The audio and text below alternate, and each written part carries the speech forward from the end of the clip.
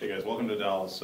Jake, I know we talked before for Percy Jackson. Oh yeah, so, good to to see you you, guys man. back here. Thanks. Talk a little bit about working with Andrew Niccol. He's always been one of my favorite directors, and he brings a real interesting style and look to his films. And you know, on this one especially, it's got a very unique sort of feel to it. It almost feels like you're kind of reading like an interesting graphic novel in a way. And so Yeah, talk a little bit about I actually never working heard with him that. I on haven't heard anyone say that before. That's really interesting. I mean, Gattaca being his premier science fiction film. For me personally, and it may piss a lot of people off, but I think it's his closest return to Gattaca, sort of in style and form and story-wise. He's one of the most meticulous directors I've ever worked for, Peter Jackson being the second. I mean, Andrew would come in and move a piece of gauze because it was not in the right place in the background. Quite literally. Literally, that happened. But his office in pre-production was papered 360 degrees. The entire movie was stuck to the wall. All the locations, all our characters, every scene. So you could walk into his office, start here, walk around, and you watch the movie. And I think what's important to know is that every single detail you see, cars, weapons, costumes, extras, he cast every single extra. He is responsible for all of it, which is so often not the case. You know, there are people assigned to do that kind of thing, but he did it. You know, he got 4 hours sleep. He gave himself hives because he worked so hard. He literally had hives on his face. I think that's a testament to his nature. So with that kind of meticulousness, was there room for improv? Did you guys get a chance to kind of bring your own, things to each of your individual characters? Absolutely. We had 2 weeks of rehearsal that we were all a part of, which never happens, and I believe that was the request of William Hurt. And that made all the difference in the world. The movie would not be what it is without that 2 weeks of rehearsal. And I feel like it might be a bit harder for us to stand by it had we not had that, because we found everything that was hidden that wasn't on the surface. And yeah, I mean, that's you don't get that. You really, really don't. All right, so fun conceptual question here. Okay. You guys get to be the spirits. Who is your host, if you could pick anybody? Well, usually I say Jay-Z, but I've just had a conversation next door where I decided to be the North Korean dictator Kim Jong-un. Because I think how long do you get in the body? If it's a lifetime, I think I'd go for Jay-Z. If it was Kim Jong-un, you could make some serious changes if you had 24 hours. So, either one. Either one. Another adaptation said they could be alive or dead. So then, yeah, we started getting a little bit more sophisticated in our answers, and I said Nikola Tesla or Albert Einstein for the same kind of reason. Yeah. What could you do?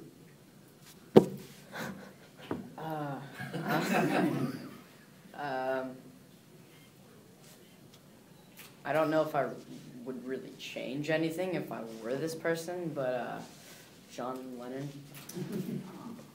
Imagine that. More basic than that. You guys mentioned the silver cars. You were able to drive the big white trucks. We see you always in the big white trucks. Was there any point that you guys sat together and said, dude, I really wish we could have driven the silver cars? I was actually going to get a Mustang GT. Jared was going to drive a Mustang GT. And then they decided to put me in the white truck. So I don't know who made that decision, but maybe it was the great Andrew Niccol. Who knows? But yeah, the silver cars would have been nice. Yeah, they wouldn't let us near them. We could barely even look at them.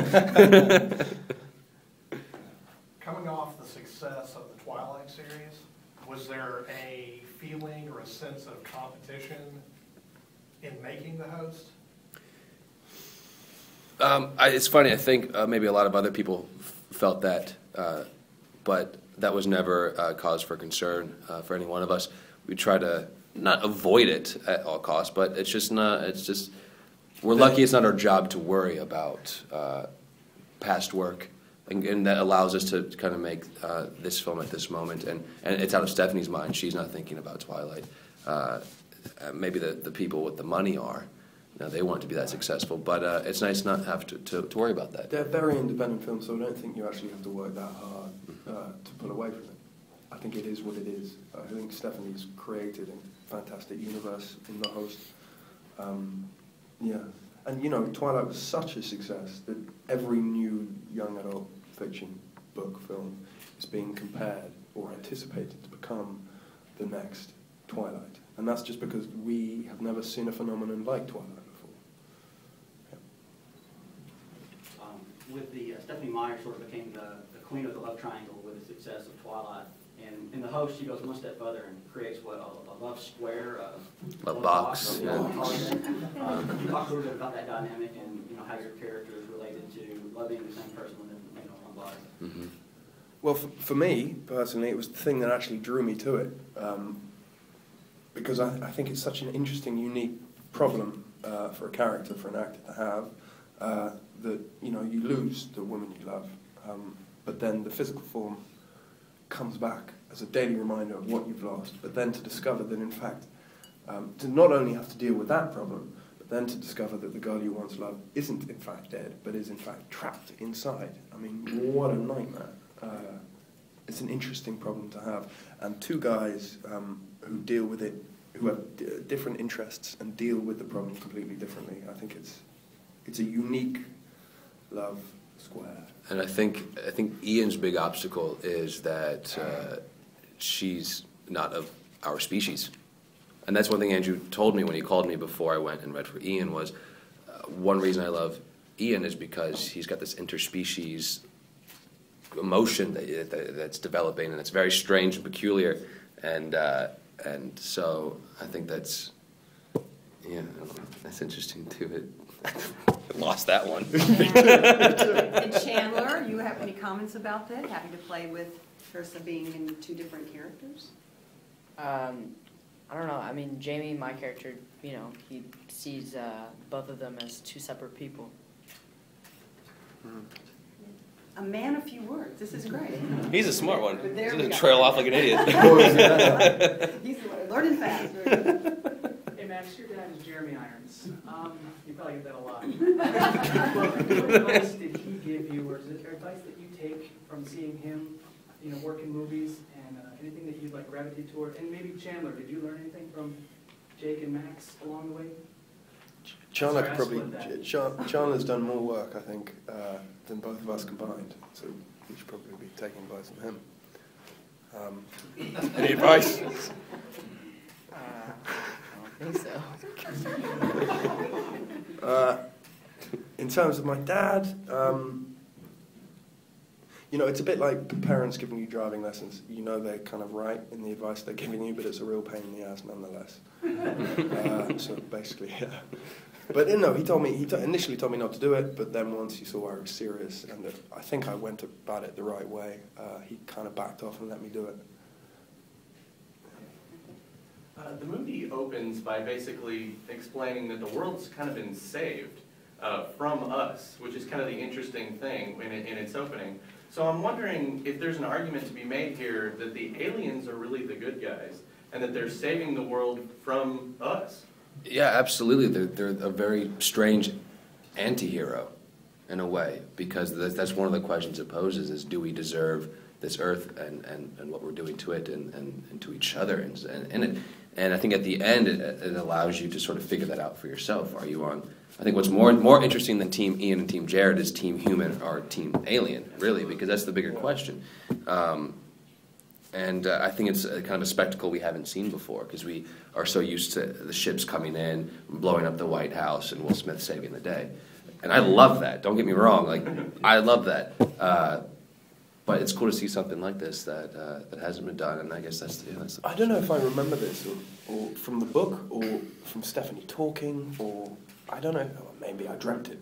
But I think that the souls, eventually, after one generation, when children are born, they give the child the choice whether or not to be inhabited, which is something that she might put more into the second book, which is quite an interesting idea that they come here, they fix us up a bit, and then they kind of put us on the right path. I don't know.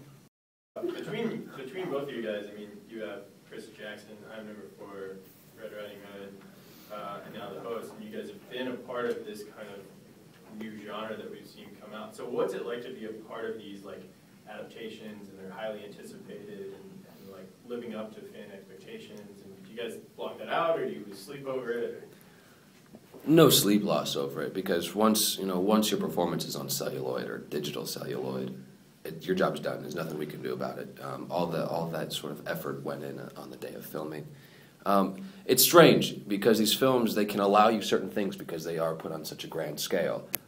If they're successful on a grand scale. If they're failures on a grand scale. So, with big risk can come big reward. But I think what interests me most in this sort of new world of YA films is that people like Chris Columbus, William Hurt, Gary Oldman, these fantastic, talented people are doing these films. So they're slowly becoming more elevated, I think, each year because of the willingness. I think Kate Winslet's about to do one. I mean, it's strange to see them in it, but I mean, that's why I've done the ones I've done personally. Is because of filmmakers and the actors involved.